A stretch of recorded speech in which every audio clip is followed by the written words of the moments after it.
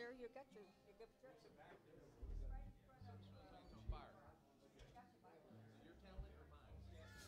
when they got the air on. I'm burning to death. You what? When they have the air on. Yeah, I know. It gets too cold up here. I sat there one day and I was poor Terry. She was shaking.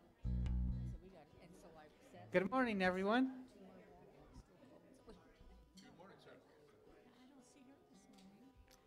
How is everybody today? Good? All right. Let's give the Lord a round of applause for another day. Amen.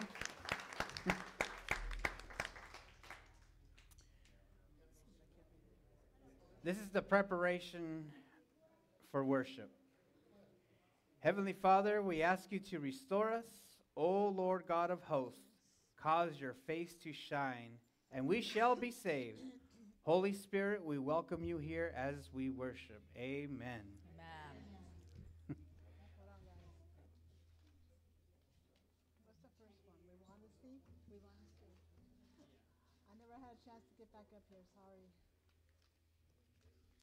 Good morning, everybody. So if you want to get up and welcome each other and give each other a handshake and a hug, let's do it.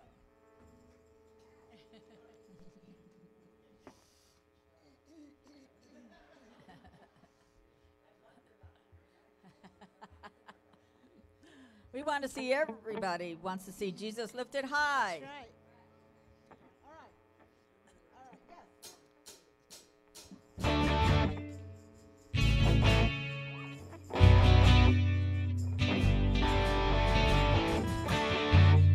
We want to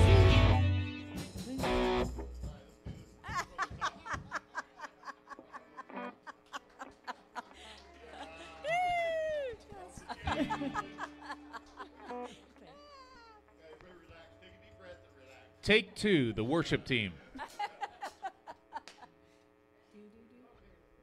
Yes.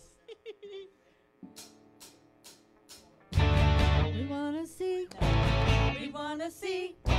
We want to see Jesus lifted high. We want to see. We want to see. We want to see Jesus lifted high. We want to see Jesus lifted high. A banner that flies across this land. That all men may see the truth and know He is the way to heaven. We want to see Jesus lifted high. A banner that flies across this land. That all men may see the truth and know He is the way to heaven. We want to see. We want to see. We want to see Jesus lifted high. We want to see. We want to see. We want to see Jesus lifted high. Step by step we're moving forward. Little by little we're taking ground. Everywhere a powerful weapon. Strongholds come tumbling down and down and down and down. We want to see Jesus lifted high. A banner that flies across this land. That all men may see the truth and know He is the way to heaven. We want to see Jesus lifted high. A banner that flies across this land. That all men may see the truth and know He is the way to heaven. We want to see. We want to see. We want to see Jesus lifted high. We want to see. We want to see. We want to see Jesus lifted high.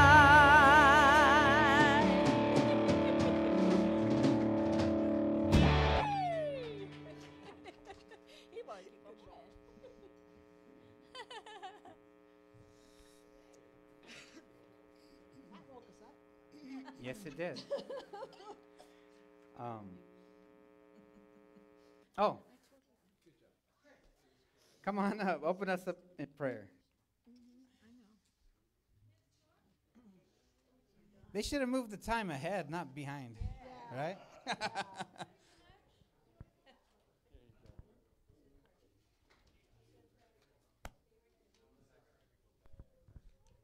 morning, everyone.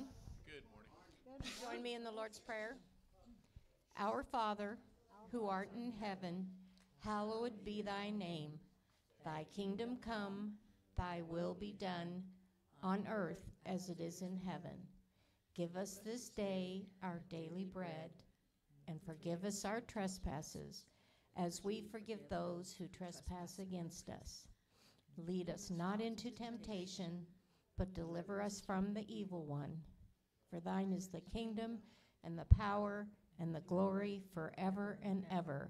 Amen.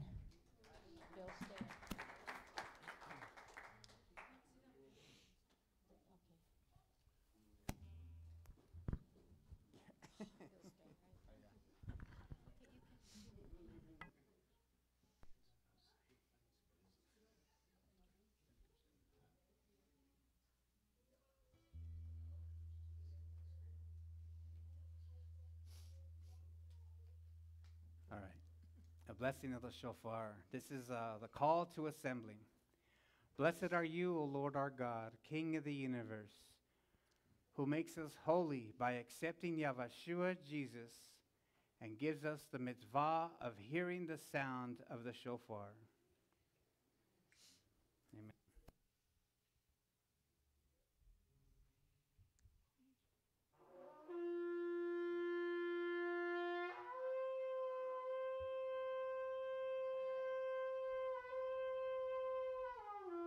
Wow. Woo! Woo! Yay! Awesome. Good job.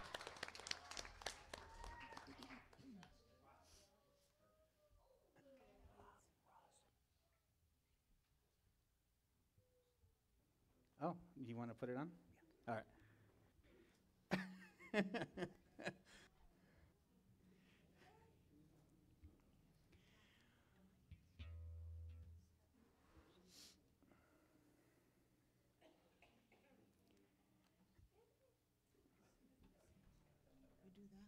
hope you're looking at the screen behind me, not me. I- 'cause I'm I look- didn't do it. I'm looking at both. There you go. There we Let's go. wish Ross and Chris happy anniversary.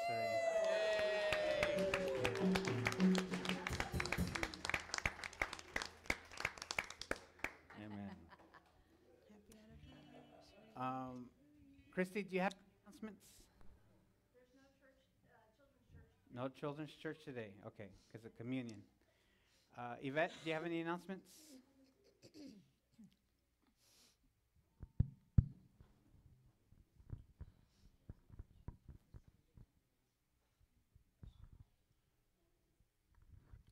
Okay, so there is a mistake there. Okay, anyways, Thanksgiving dinner will be November 21st. Now we start at 11:30 with a devotional.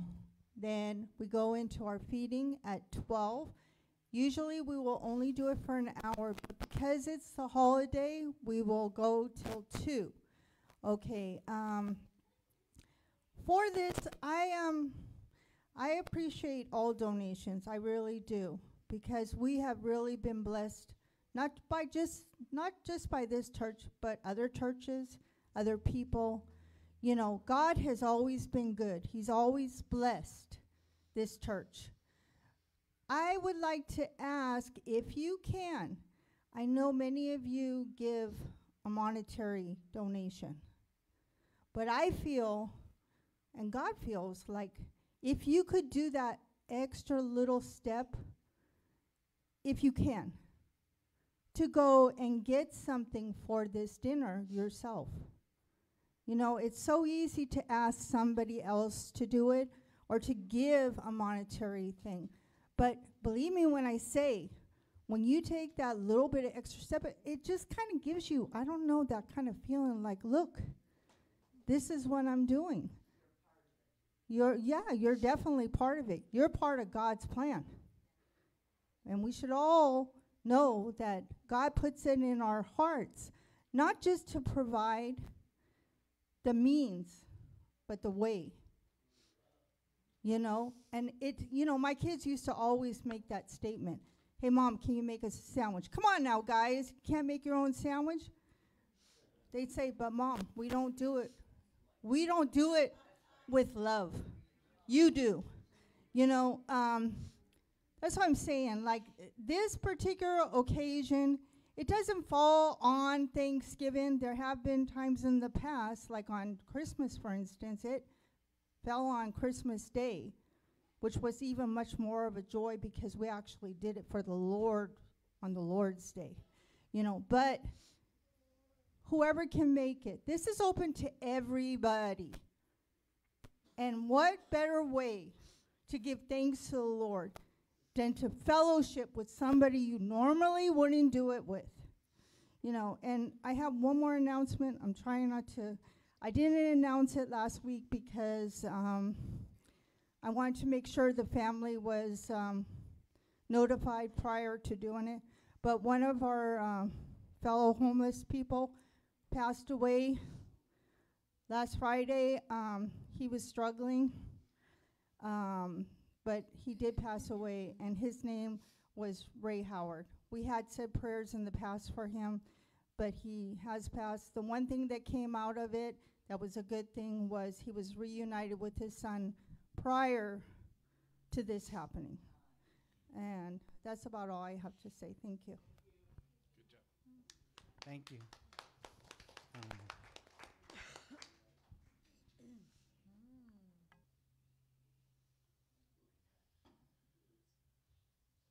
So our roof fund is up to $8,557.50. So we're getting there. All right.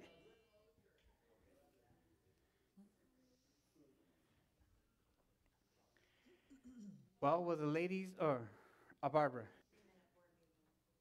Oh yeah, we have a 3-minute church council meeting right after service. So just to let all you church council members know. Anybody else have an announcement? No? Okay. Those ladies November 11th, that's right. So we are in partnership with Family Service in Redlands. They're a big part of how they donate and help us with clothing, and we help them out and back and forth. November 11th is their annual volunteer where they have their food drive. No, last year Christy went with us and Kathleen, and what they did is they have people from all over the neighborhoods drive up, drop off their canned foods, and then we distribute them out according to date and what it is, and then they take the newer stuff and palletize it, put it away, and then bring the stuff that's ready to go up to the front so it's ready for distribution. So it's a big help. You could be bagging, you could be just picking up the plastic bags. I don't know, everything. There's always something to do. So that'll be at November 11th at 10 a.m. If you're available, it'll be at the Family Service on Stewart Street at 10 a.m. Okay? You're welcome. And this Monday is our church council meeting, the 13th, right? Yeah, it's the 13th. No, it's the following Monday. Well, the second Monday of the month. Yeah. So Big John brought it to my attention that Faith Chapel is having, what is it, a men's breakfast? So I would like to invite you gentlemen, instead of meeting in Abby's this time, what if we head down to Faith Chapel and go fellowship with our other brothers down there? It's at 8 a.m.? 8 a.m. So we'll head down there and we'll fellowship with them. We'll crash their party, you know what I mean? So yeah, it's a Saturday, November 18th at 8 a.m. at Faith Chapel here on, what is that? What is it?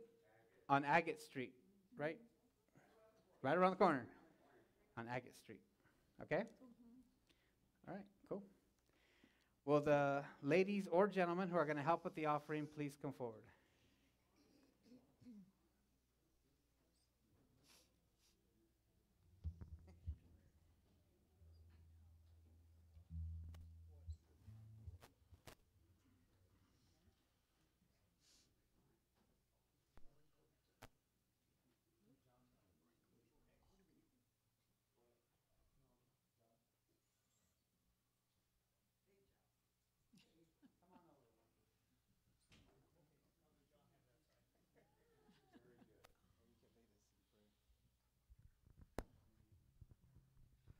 Okay, would you bow your hearts with us?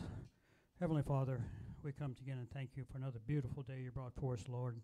And we thank you that we have this opportunity to gather here together, and that this offering, that we give back to you, Lord, that will be used to further your your church here, Lord. Just thank you so much that we can give what we can. This we ask in Jesus' name. Amen.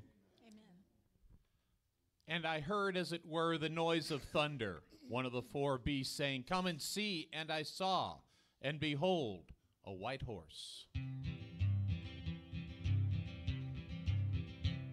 There's a man going around, and he's taking names. And he decides who to free and who to blame. Everybody won't be treated all the same.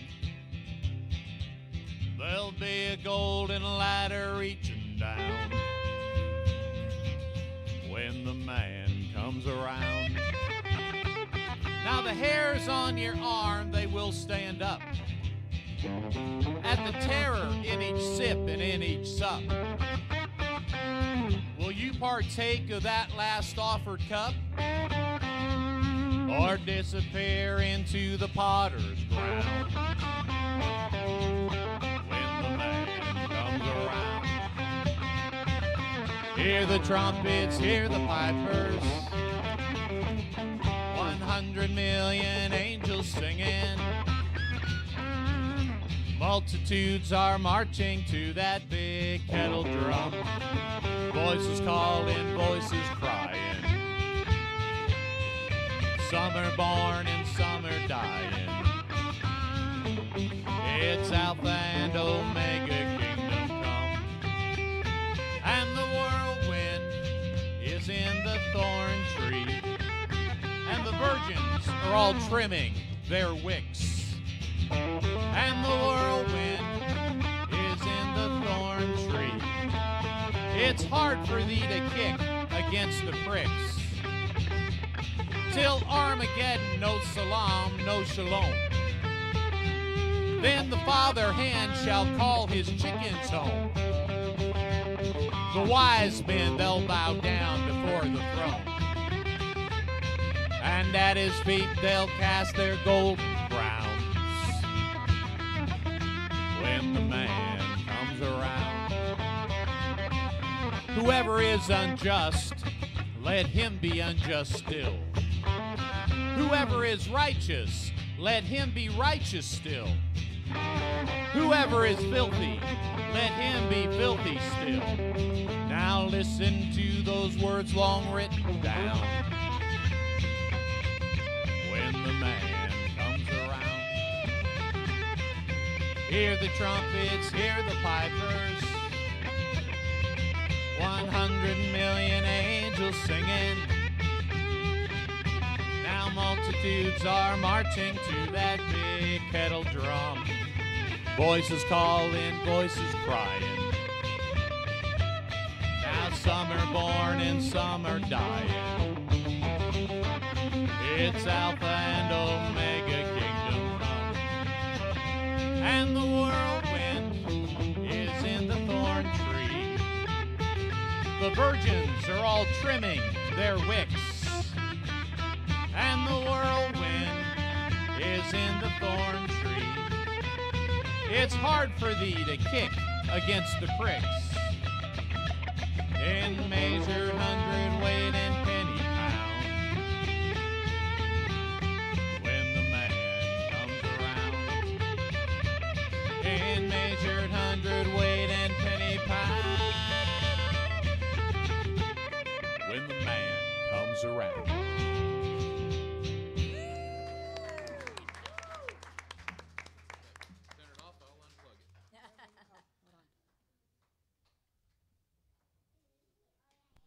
We prayed before about technical difficulties. Here we go. Minimal. No.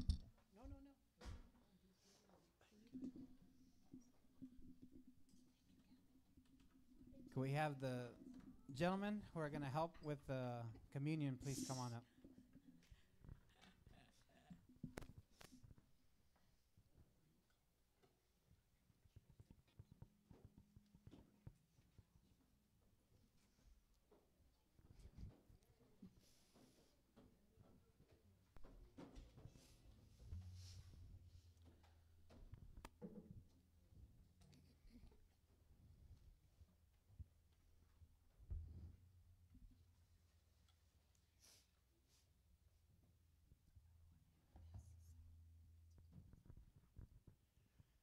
I'm going to be reading from the book of Hebrews, chapter 1. May the Lord bless the reading of his word.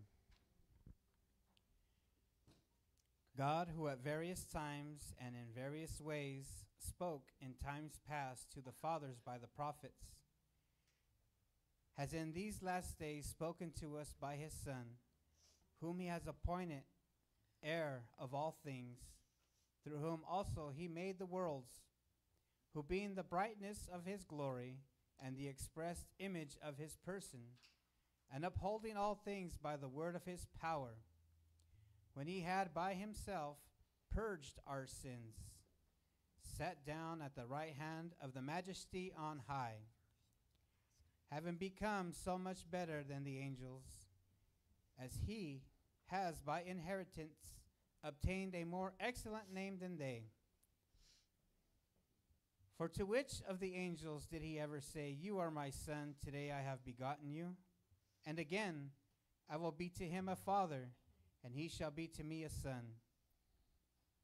But when he again brings the firstborn into the world, he says, "Let all the angels of God worship him." And of the angels he says, "Who makes his angels spirits and his ministers a flame of fire." But to the Son he says, "Your throne, O God, is forever and ever. A scepter of righteousness is the scepter of your kingdom. You have loved righteousness and hated lawlessness. Therefore God, your God, has anointed you with the oil of gladness more than your companions." We are here celebrating this morning what the Lord has done for us on the cross. And it is through his shed blood that we have our life today, a new life in Christ. And he is sitting at the right hand of the Father right now, interceding for us. He has reconciled us through his blood by sending his one and only begotten Son, that whosoever shall call on him, shall believe in him, and surrender their life to him, might have everlasting life. Amen? Amen. Warren, will you please bless the bread? Heavenly Father, it is just with a humbling heart that we come before you, and thank you so much that you sent your only Son here to atone for our sins, Lord, that he gave up his life that we may have eternal life. There's no way we can thank you, but we do thank you, Lord, for what you did. Amen. Mr. Bird.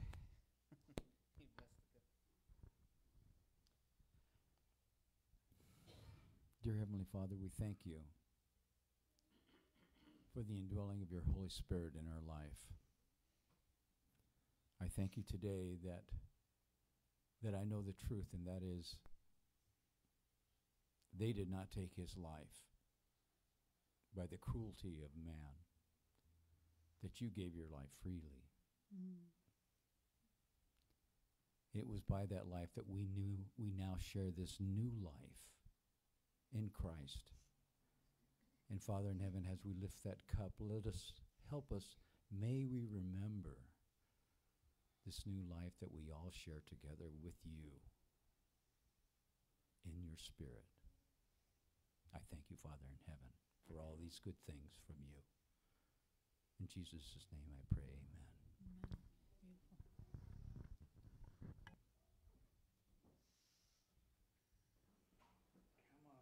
As the gentlemen are passing out the elements, take this opportunity, as it tells us in Corinthians that if there is something in your heart, anything in your heart that you need to ask the Lord for forgiveness for before you participate in communion, ask the Lord for that forgiveness, that you come to him with a clean heart and an open mind. Amen?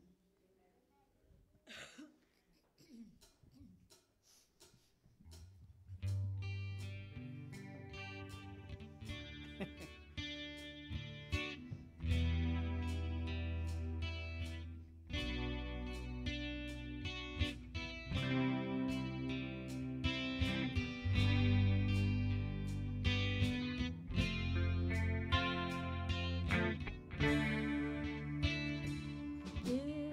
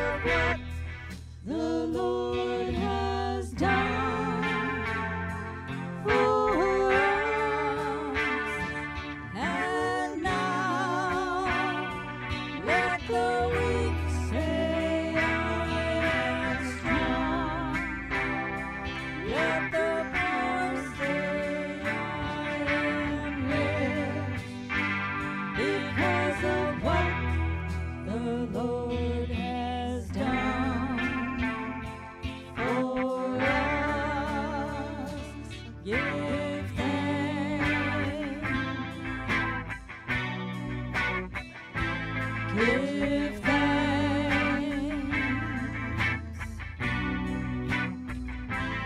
Give thanks.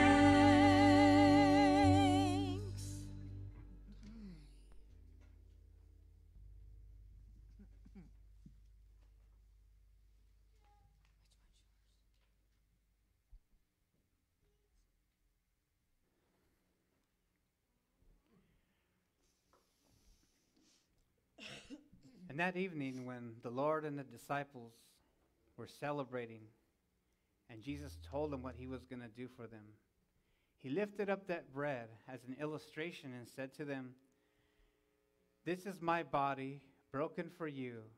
As often as you eat of it, do so in remembrance of me."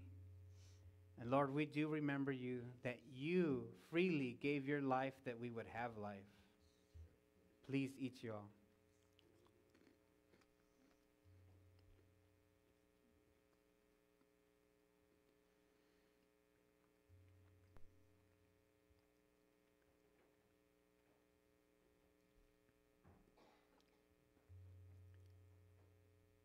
In the same manner, he lifted up the cup and he blessed it.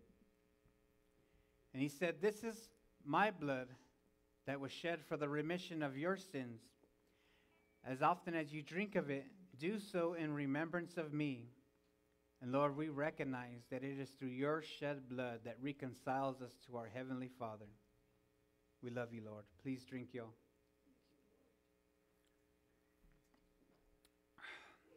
Let's give the Lord a round of applause. Mr. Jimmy, offer a prayer for the sick and needy.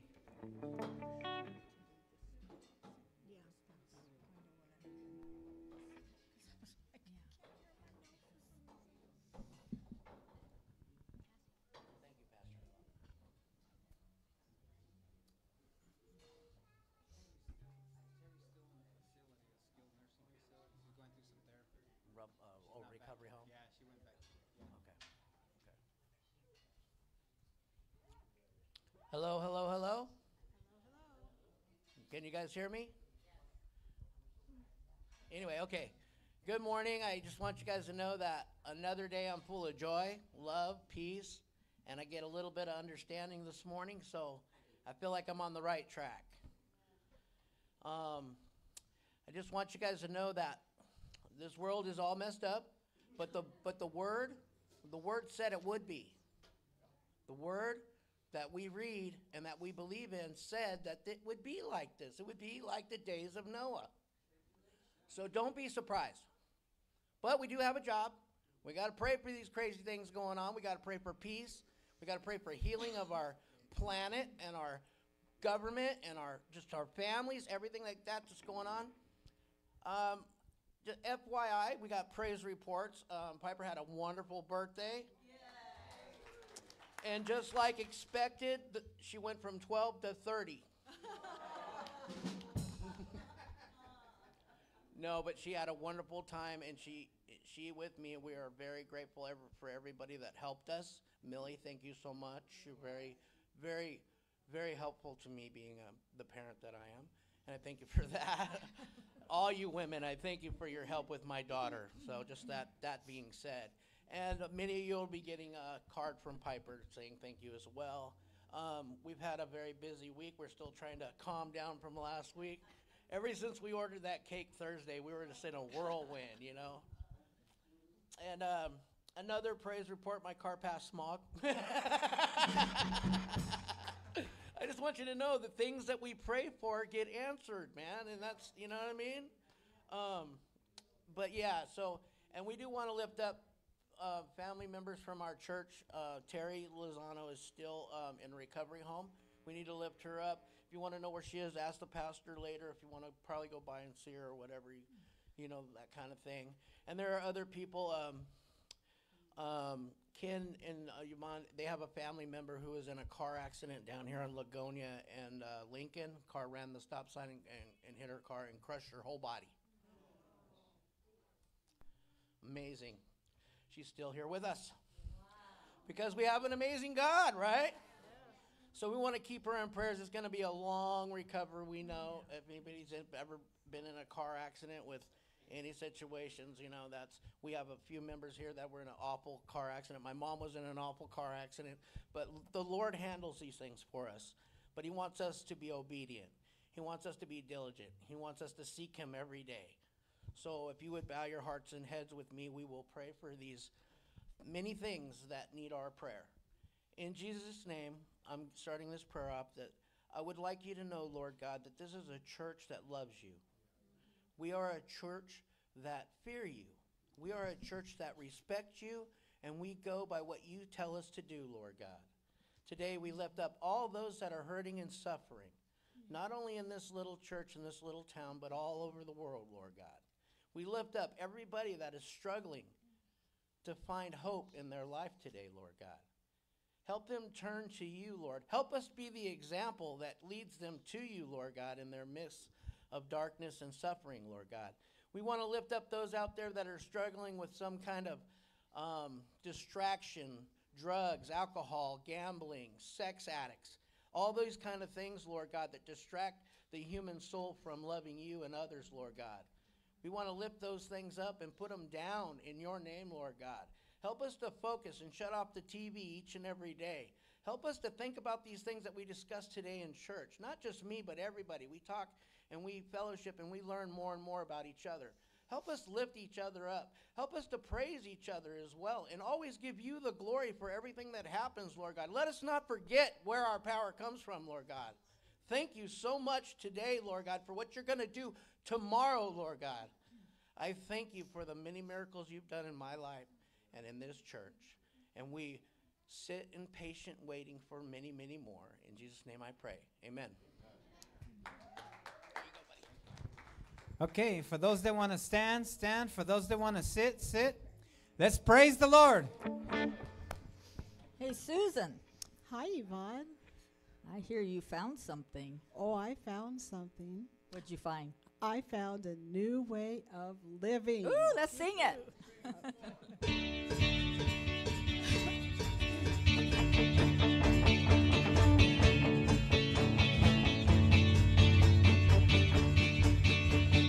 I found a new way of living. I found a new life divine. I found the fruit of the Spirit. I'm abiding in the vine. Abiding in the vine, abiding in the vine. Love, joy, health, peace, he has made them mine. I found prosperity, power, and victory. Abiding in the vine. One more time. I found a new way of living. I found a new life divine. I found the fruit of the Spirit. I'm abiding in the vine. Abiding in the vine, abiding in the vine. Love, joy, health, peace, he has made them mine. I found prosperity, power, and victory. Abiding in the vine. I found prosperity, power, and victory. Abiding in the vine.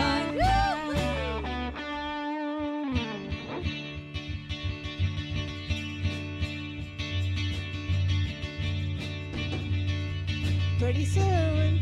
Ready? Here we go. And very soon. We are going to save the King. Soon and very soon. We are going to save the King. Soon and very soon. We are going to save the King. Hallelujah, hallelujah. We're going to save the King. No more crying there.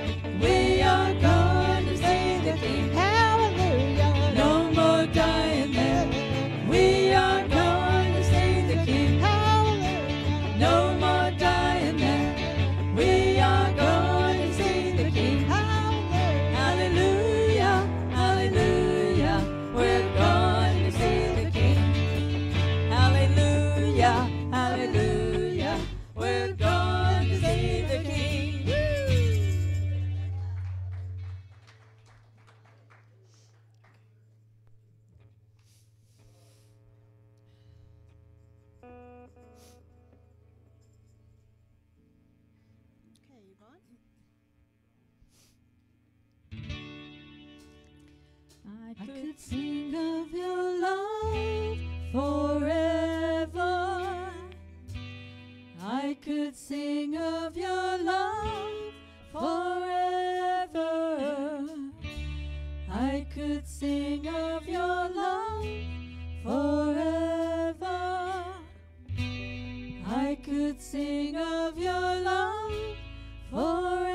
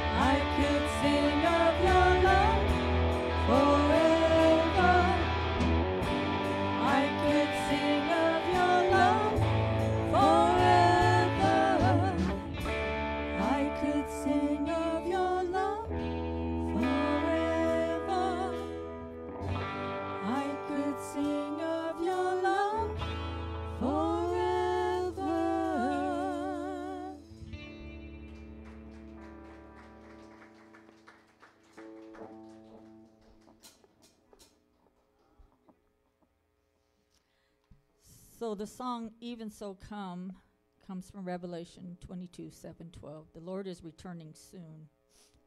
The song Even So Come is a reminder that Jesus Christ will be returning soon. This time as the bridegroom, we the church are his bride. Our job is to be ready, preparing ourselves for his return by evangelizing and sharing the gospel message of love with everyone.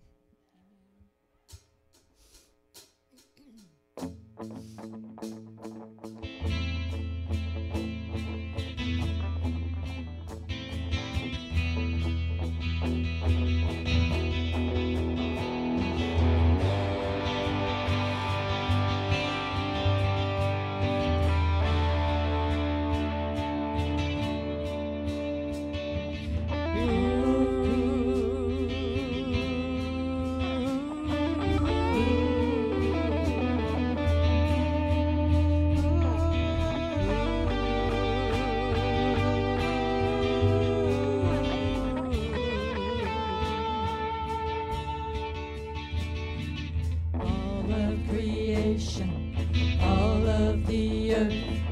Make straight a highway, path for the Lord. Jesus is coming soon. Call back the sinner, wake up the saint. Let every nation shout of your name. Jesus is coming soon.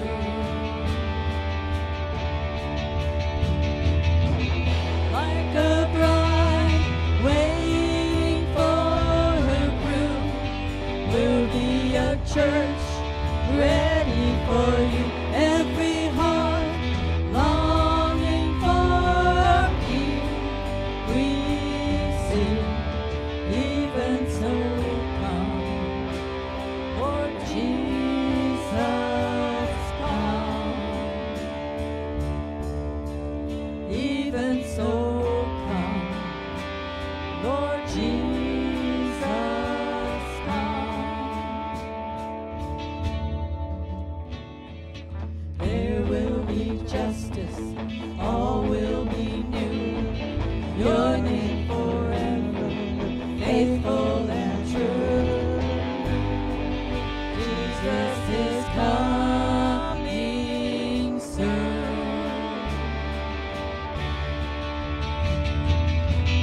Like a bride waiting for her groom, we'll be a church ready for you. Every heart longing for our King, we sing, even so come, Lord Jesus, come.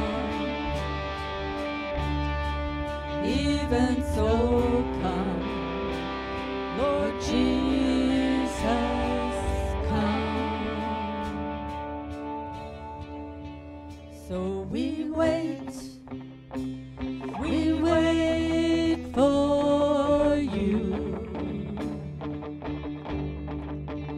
God, we wait, you're coming soon. So we wait for you. God, we wait, you're coming soon.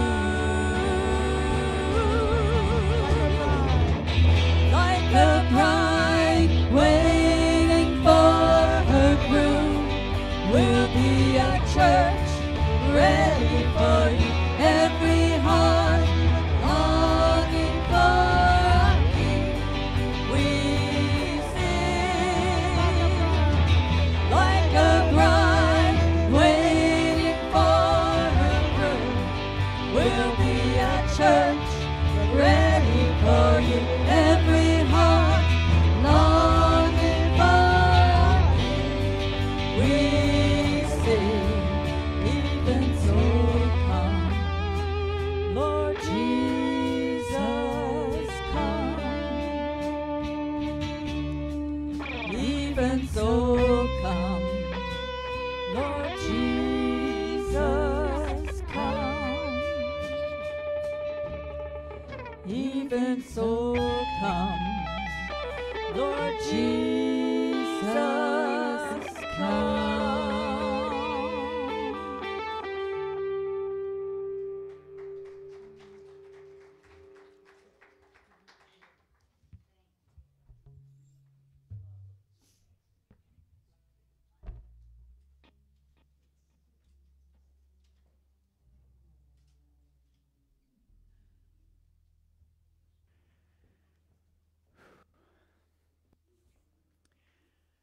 Let's give the Lord a round of applause. Amen.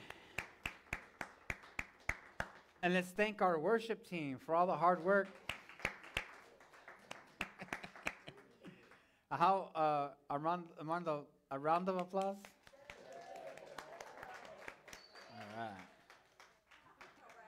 right. All right, we're in our series of going through the Psalms.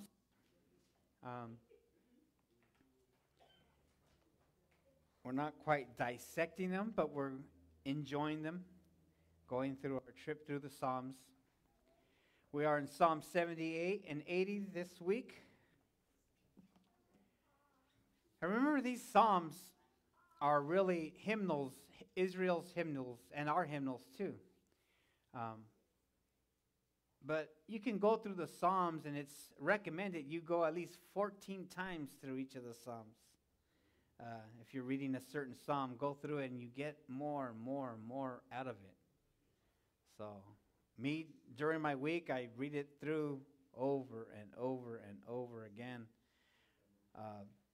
I'll go for my walk and take my little pocket one, and as I'm walking, meditate on each one and just let the Holy Spirit speak to me. Kind of like what Charles Stanley used to do. I didn't know he used to do that till after he passed away and he shared his testimony. So it was neat to know that I'm not the only one that does that. But the Psalms is just, they could speak about the past, the present, and be something very personal, because we can learn a lot about Israel's history. The scriptures tells us that it is for our benefit that we learn from the past, that we could apply it to our lives today and cherish that. So it can be for past, present, and personal. You can make a personal application out of this, as you should through all of God's word, to make it personal. Amen? Bow your hearts with me. Dear Heavenly Father, we thank you and we bless you to be able to gather here today. And Lord, we just ask that you remove everything from inside of us that displeases you in this moment, Lord, that we make room for you. And we welcome your Ruach HaKodesh, your Holy Spirit, Lord, to lead each heart, to lead each mind, to open up each heart, each mind to your word, Lord. Bless us with the full nourishment of your word, Lord. Strengthen us in your word. Instruct us through the word, Lord. By the power of your Holy Spirit, have full authority in this moment as we get into your word, Lord. Give us a hunger to want to know you more. Give us a hunger for your word. Give us that hunger, Lord, that we would search the scriptures daily to find truth.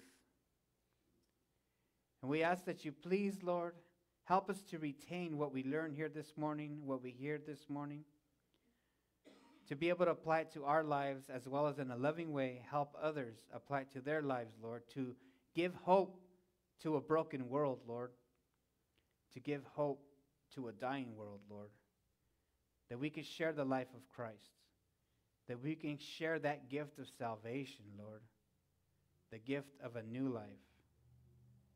And we ask all this in the precious name of our Lord and our Savior, Yahshua HaMashiach, Jesus our Christ. And everybody said, Amen. All right, Psalm 79.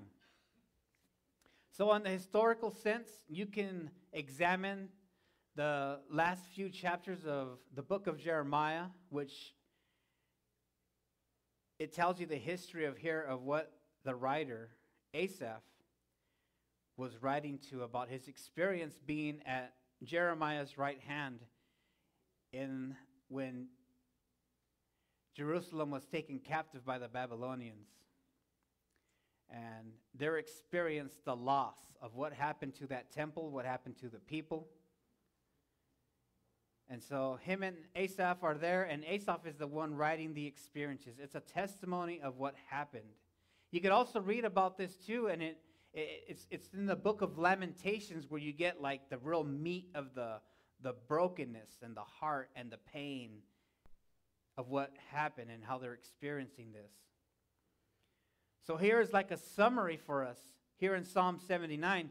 But it's not only that. For us as a church, as the body of Christ, as your body is the temple of the living God, it's in those times when we turn from the Lord and walk to our own selfish ways, when we go to idolatry. In other words, saying idolatry meaning you put everything else in front of God instead of God having be in the center of your life. That is idolatry. And we all fall into it, you know. Sometimes we're not aware of it. Sometimes we willingly go after it because we still battle with that one thing called the flesh. And it's something we're going to deal with all the time, either until the time we're raptured up or until the time then you pass away. One or the other, or the Lord returns.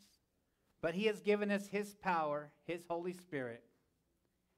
He removed that power by nailing it to the cross. And he has given you the Holy Spirit, which gives you power over a sinful lifestyle. Amen? Verse 1, Psalm 79 says, O God, the nations have come into your inheritance. Your holy temple they have defiled. They have laid Jerusalem in heaps. The dead bodies of your servants they have given as food for the birds of the heavens. The flesh of your saints to the beasts of the earth. Their blood they have shed like water all around Jerusalem, and there was none to bury them. Man, that's pretty devastating, right? How many of you have felt that conviction of the Holy Spirit when your temple has been defiled? Amen? Right? Exodus chapter 20, verses 1 through 3 says like this. And God spoke all these words, saying, I am the Lord your God, who brought you out of the land of Egypt, out of the house of bondage. You shall have no other gods before me.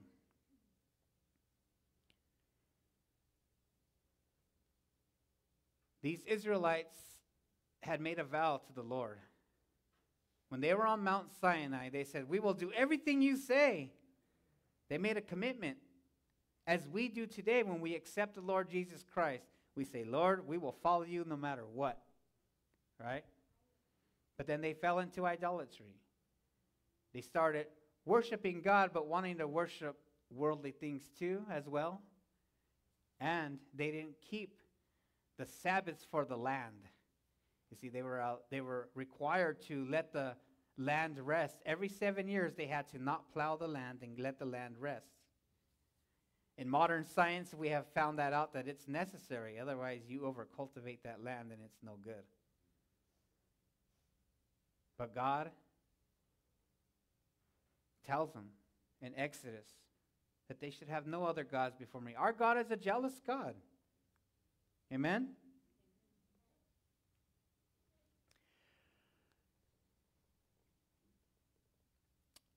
Verse 4. We have become a reproach to our neighbors, a scorn and derision to those who are around us. Have you ever felt when you've decided to live your own life, your own way, and then you feel that conviction of the Holy Spirit, and you start to say, well, man, there goes my testimony that I had. I have ruined my testimony, right? You were walking with the Lord. You ruined the testimony. And there comes the talk, right? Your neighbors would say, I thought you were a Christian. I thought you were a Christian. Right? Because people will talk. People will talk. And it's not just people, but the book of Hebrews tells us we have a whole cloud of witnesses watching us. Good and bad witnesses watching us, waiting for our next move. Right? A testimony is an outward sign of true worship. We got to walk the walk and not just talk the talk. Amen? He says, we have become a reproach to our neighbors, a scorn and derision to those who are around us. Verse 5 says, how long, Lord, will you be angry forever? Will your jealousy burn like fire? You ever felt a fire inside of you when you know you haven't done exactly what the Lord has asked you to do? When you know that your choices now have consequences and you feel that fire, right? Deuteronomy 4:24 says it like this, "For the Lord your God is a consuming fire, a jealous God." Our God is very jealous because he loves you so much. He loves you so much that he gave his son to die on the cross to redeem you. To redeem you. To bring you back to him.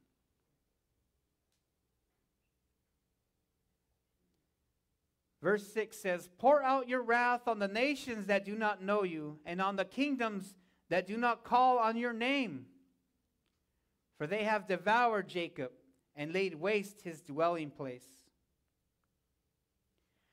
Oh, do not remember former iniquities against us. Let your tender mercies come speedily to us, to meet us." He says, "Oh, do not remember former iniquities against us. Let your tender mercies come speedily to us." How many of you know that the enemy is a liar? Amen? We've gone to the Lord. We've asked for forgiveness. We start walking towards where God wants us to walk. And there comes the whispers. "Hey, I remember what you did. Hey, you remember that?" Right? Here the psalmist is saying, "Do not remember former iniquities against us. Let your tender mercies come speedily." How many times do we feel distant from God because we have strayed and we want the Lord to come now? We need that help now. We need that healing now. We need that encouragement now. We need to be stable on solid ground. Amen? Like I'm sinking, like Peter, sinking in the water and says, "Lord, save me." We want that quickly. And if you want that quickly, if you feel that desire to want his mercy now, it is because you are a child of God. That is evidence that you are a child of God, that you are saved, that you belong to God, and you're feeling really out of place right now. And you need the Lord to work fast to redeem you back to him. And all it takes is a prayer, a crying out. "Lord, please don't remember what I did. I ask for forgiveness. Please let it go. Help me to let it go." Amen? How many of you know that when you accepted Jesus Christ, you got the Father, the Son, and the Holy Spirit, all three in one, the moment you confess him as Lord and Savior, and he gives you that power, and all you need to do is cry out and say, "Lord, give me the power to forget that and move towards your will." Amen?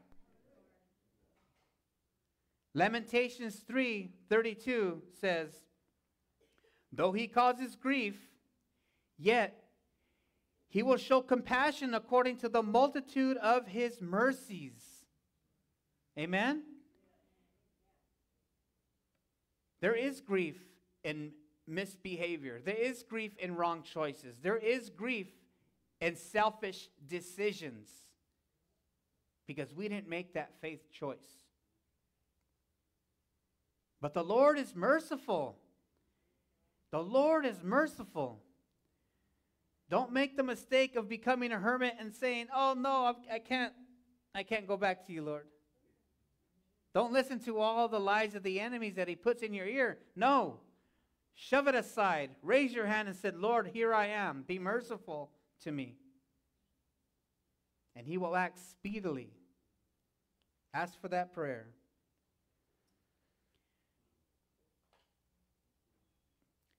Lamentations 3:22 says, "For the Lord's mercies, through the Lord's mercies, we are not consumed because his compassions fail not." His compassions fail not. Amen?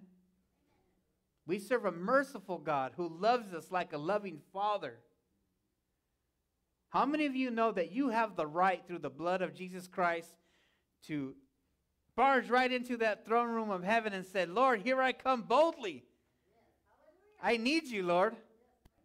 You have a right to that because you're a child of God.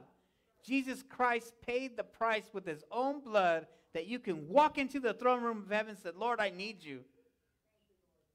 I need you to be merciful to me. Amen?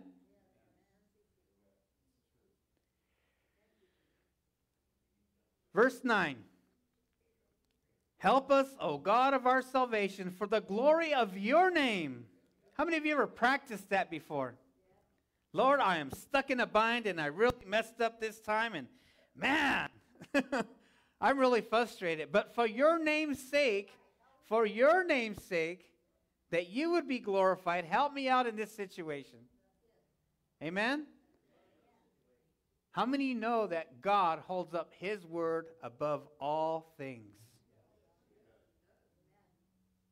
And he would love it if you would say, Lord, for your name's sake, help me out here to get back on track. Amen? This is powerful here. Help us, O God of our salvation. The word is Yeshua. Salvation. It also means help. Help. Yeshua. For the glory of your name, and deliver us and provide atonement for our sins for your name's sake. Has God provided atonement for our sins? His name is Jesus Christ. Amen? All those Old Testament saints, and we can rely on the book of Hebrews chapter 11, that all those Old Testament saints had atonement provided for them by faith. By faith. Because when they died, they went into a compartment called Sheol. It had God's people on this side, a great gulf, and then those who did not know God on that side. But when the Lord Jesus gave his life, and he went down, took them from Sheol, and when he resurrected, he took them with him. Because they had faith. They believed in the Messiah. They believed in that coming king. They believed. And they had faith in the Lord Jesus Christ that he would provide atonement. One of the oldest books in the Bible, Job, chapter 19, where Job says, "For I know my Redeemer lives. And in my flesh, though this flesh will die, in my flesh I will see my Redeemer." Amen? He knew about the Redeemer. Amen?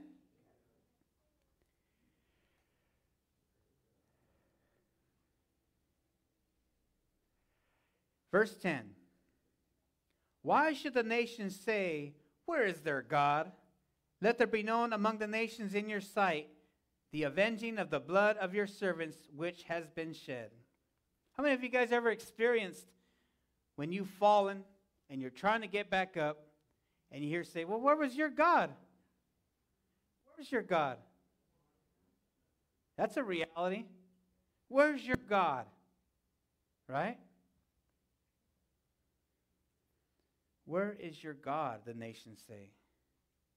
And these people, this psalmist is saying, why should they say that? Why should they say that?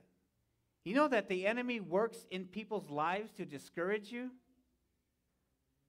Satan will tell you this: you have disappointed God too many times.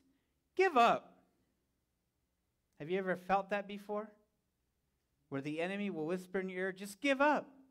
You failed too many times. This isn't for you. Maybe you're not cut out for this.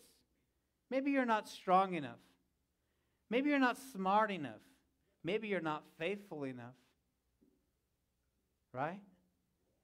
But God, in his word, and through his Spirit, God says, "I knew everything you would do before you were born, and I still called you. I'm not finished with you." Amen?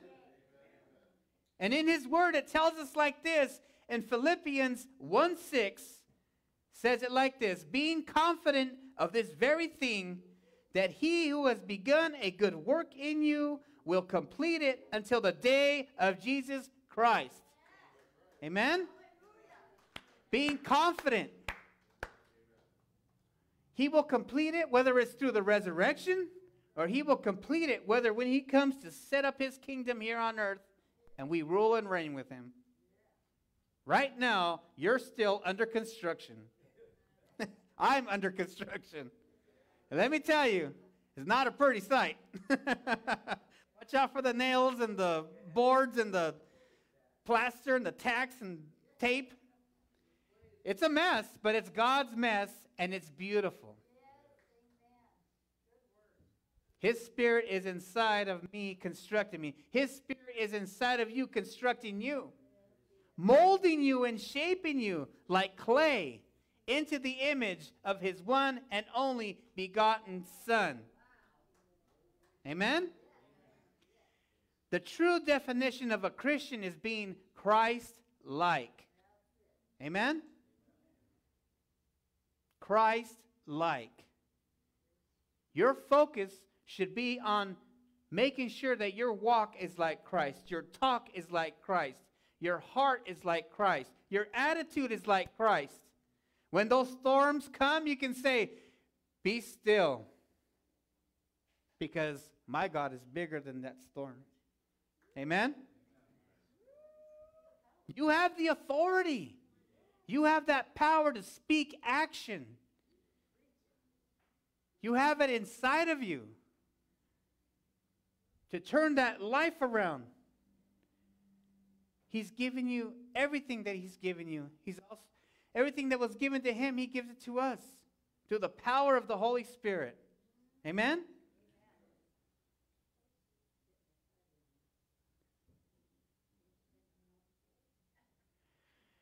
So what can bring us from that very low area in life? Acts chapter 1 verse 8 says, but you shall receive power when the Holy Spirit has come upon you. Amen? The moment you accepted Jesus Christ, the Holy Spirit was given to you. You received that power. You know? Once in a while we got to dust it off. Maybe give it a few tugs. Hasn't been turned on in a while. Right? But once it gets started, boy, is it loud. Boy, is it powerful. Boy, can it chop. Right? It can make the way. And that power lives in you. We need to exercise it, not be lazy about it. Amen? Verse 11. The groanings of the prisoner come before you. According to the greatness of your power, preserve those who are appointed to die. You know that you can preserve someone from dying by praying for them? Right? How many times have I heard that, oh, this person's a lost cause, they're going to die? Or, I've been told that too. You keep going the way you go, you're going to die. I even thought it myself. Living in the world, living in sinful lifestyle. Like, Lord, if you don't help me out, I'm going to die.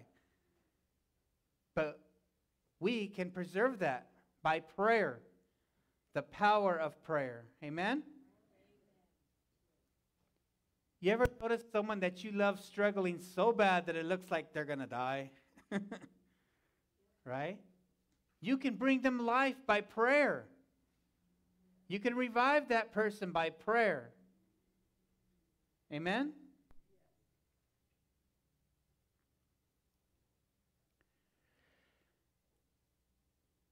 Verse 12. And return to our neighbors sevenfold into their bosom the reproach with which they have reproached you, O Lord. Sometimes we're going to see those that oppose us get what's coming to them. Amen? And that's when we really need to pray for our enemies. We need to pray for those that come against us. We need to love our enemies and pray for our enemies.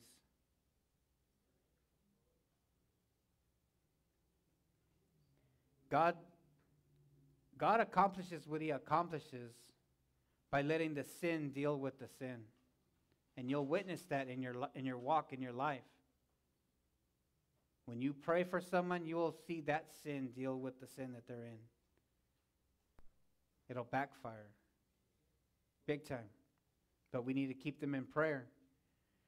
You know, think about what's going on with Israel and Hamas, right? Hamas is a terrorist group. The Apostle Paul was a terrorist. He was terrorizing the church. And I'm pretty sure there was somebody who was praying for the Apostle Paul, because when he changed his ways and gave his life to Christ, it turned out pretty good for him and for the rest of the church. Amen? So therefore, we need to pray for those that persecute us, those that come against us. Amen? Prime example. Verse 13. So we, your people and sheep of your pasture, will give you thanks forever. We will show forth your praise to all generations. Psalm 80. Psalm 80 is that lily in the valley, right? That lily in the desert. The shepherd of Israel. It's a prayer of restoration. Verse 1 says, "Give ear, O shepherd of Israel, you who lead Joseph like a flock. You who dwell between the cherubim, shine forth. Before Ephraim, Benjamin, and Manasseh, stir up your strength and come and save us." Now I want to share with you something of the reason why it includes Ephraim, Benjamin, and Manasseh. See, during this time when Jerusalem was broken down, the nation was divided. You had Ephraim leading the northern kingdom, who turned to idolatry. You had Benjamin and Manasseh in the southern kingdom, who were still trying to be faithful to God, although they also were in their ways too. But in this prayer of restoration, they're coming together in unity. Although they had been split apart, they're coming together in unity. There must be unity in the church in order to come against the enemy. There must be fellowship in our church. There must be gathering of the people in a corporate prayer. Right? We share each other's needs. We give each other's prayer requests. But there must be corporate prayer. When we come together as one body in Christ, it stirs up His strength. We need to practice fellowship in our fellowship. What do I mean by that? Well, there's fellowship between us, but there's fellowship. In other words, following our shepherd. Making Him first, making Him the one that we follow, and being in unity in that fellowship. Amen? It's got to be unity. Verse 3. Restore us, O God, cause your face to shine, and we shall be saved. O Lord God of hosts, how long will you be angry against the prayer of your people? You ever wondered why God prolongs so long to answer a prayer? Man, it takes a long time sometimes, you know. But God is good, and He's a good God, and He answers prayer in His timing. The thing that should be important to us is that we are busy praying and focusing on who God is and not on our situation. Amen? Verse 5. You have fed them with the bread of tears. You have given them tears to drink in great measure. Psalm 56, 8 and 9 says it like this. You number my wanderings, put my tears into your bottle. Are they not written in your book? When I cry to you, then my enemies will turn back. This I know because God is for me. Sounds kind of like Romans 8, huh? If God is for us, who can be against us? Amen? God collects every single tear you shed in a bottle, in a book of remembrance. He remembers every time your heart breaks. He remembers every time you're frustrated and stressed to the point, to that breaking point. And he remembers it. But God is for us, not against us. Amen? Verse 6, you have made us strive to our neighbors, and our enemies laugh among themselves. Restore us, O God of hosts, cause your face to shine, and we shall be saved. You have brought a vine out of Egypt, and cast out the nations and planted it. Here we have a summary of God's vineyard, as expressed in Isaiah 5, verses 1 and 7. Verse 1 says, a song of my beloved regarding his vineyard in Isaiah 5, verse 1. And verse 7 says, for the vineyard of the Lord of hosts is the house of Israel, and the men of Judah are his pleasant plant. He looked for justice, but behold, oppression. For righteousness, but behold, a cry for help. This here is a summary of Isaiah chapter 5, when God's speaking about that vineyard that he planted. That vineyard is the nation Israel, the beginning of his church. Here in verse 8 it says, you have brought a vine out of Egypt. You have cast out the nations and planted it. You have prepared room for it and caused it to take deep root and filled the land. The hills were covered with its shadow, and the mighty cedars with its boughs. She sent out her boughs to the sea and her branches to the river. Why have you broken down her hedges, so that all who pass by the way pluck her fruit? The boar out of the woods uproots it, and the wild beast of the field devours it. Return, we beseech you, O God of hosts. Look down from heaven and visit this vine. What other vine do we know of that came out of Egypt? Jesus. Very good, Matt. Matthew chapter 2 tells you that Jesus had to flee into Egypt when all those firstborn children were being slaughtered. Right? He was on the run. And he had to flee to Egypt. That's where he grew up at as a kid. And he is that vine that has come out. He's also the vine. In John chapter 15, verses 1 through 8. He says, I am the vine, and my Father is the vine dresser. Every branch in me that does not bear fruit, he takes away. And every branch that bears fruit, he prunes, that it may bear more fruit. It says he prunes. But in the original King James and some research that I did, in Jesus' days, they didn't prune the grapevines. They purged them. You know how it says in Psalm 51 when David says, purge me with hyssop, and I shall be white as snow? It's a cleansing method. So to purge a grapevine would be when these vines would be up like this and their branch hangs down low and it gets covered in mud because of the rains or the watering process. The purging would be when they would place a big rock and lift up the branches like this. And the purging would be the cleansing process of cleansing off the vine so that it would produce good fruit, get that sunlight, produce great grapes. And that's exactly what the Lord does to his children. He lifts you up, he cleanses you, and allows you to produce good fruit. Amen? Thank you, Mr. Plant. I needed that.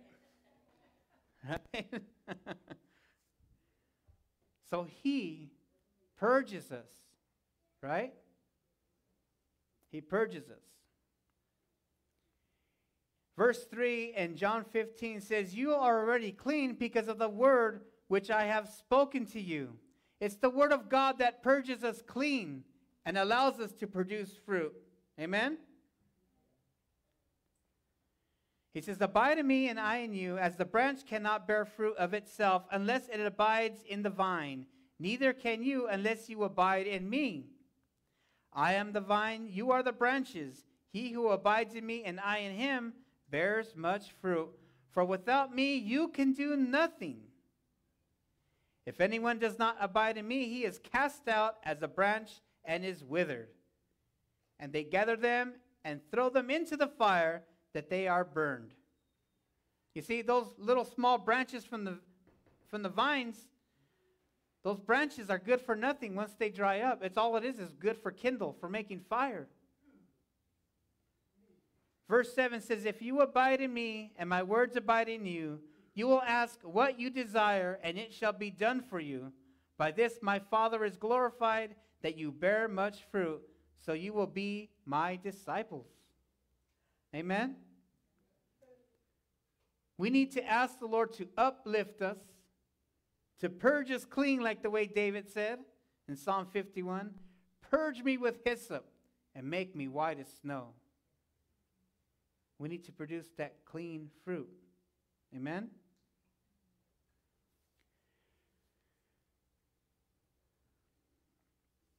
Verse 15 of Psalm 80. And the vineyard which your right hand is planted, and the branch that you made strong for yourself, it is burned with fire, it is cut down, they perish at the rebuke of your countenance. Verse 17.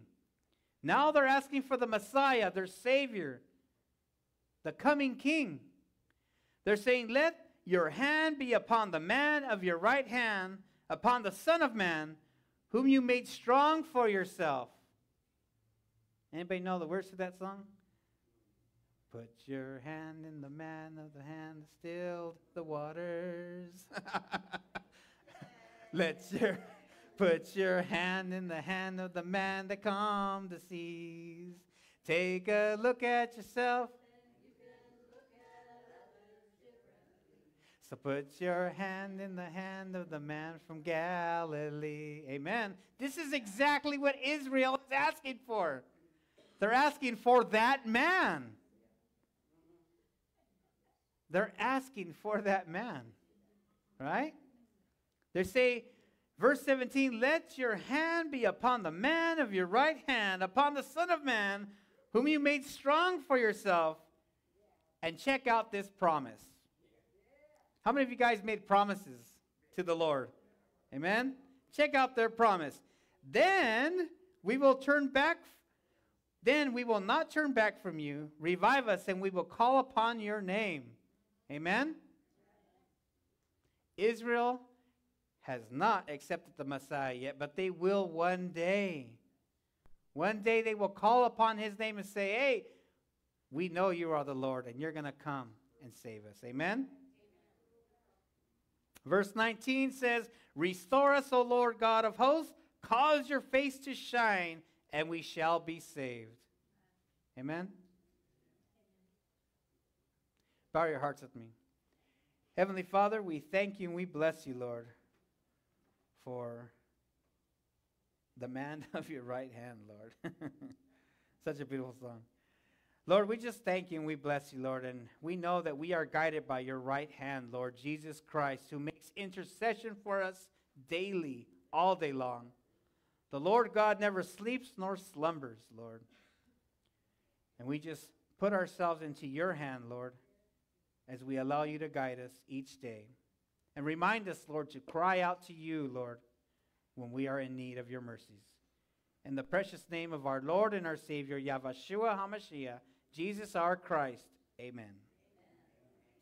Love one another, pray for, and forgive one another always, and do it swiftly.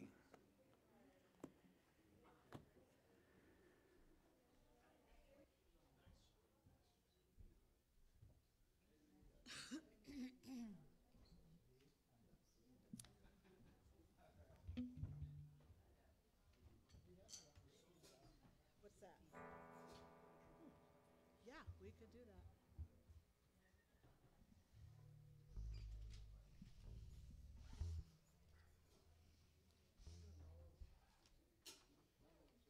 I'm not ready, Bobby.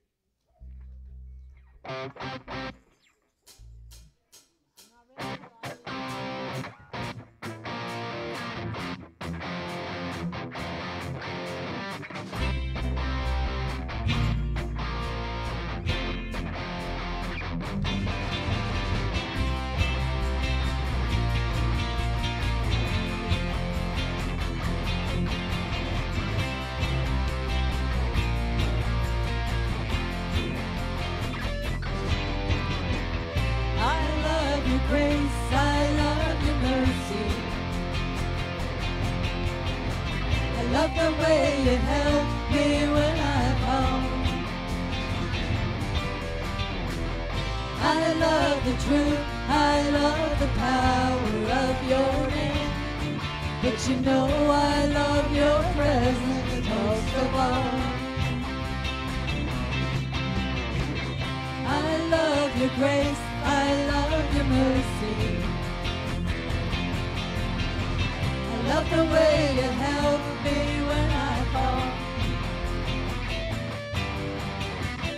I love the truth, I love the power of your name. But you know I love your presence most of all. My soul takes refuge in the shadow of your wings. And close to you is where I want to be. You are my strength, you are my God, you are my King. And all I want is what you want for me. Ooh, ooh. I love your grace, I love your mercy. I love the way you help me when I fall. I love the truth, I love the power of your name. But you know I love your presence most of all. My soul takes refuge in the shadow of your wings. Close to you is where I want to be. You are my strength, you are my God, you are my King. And all I want is what you want for me. Ooh, ooh. I love your grace, I love your mercy. I love the way you help me when I fall. I love the truth, I love the power of your name. But you know I love your presence. But you know I love your presence. But you know I love your presence most of all.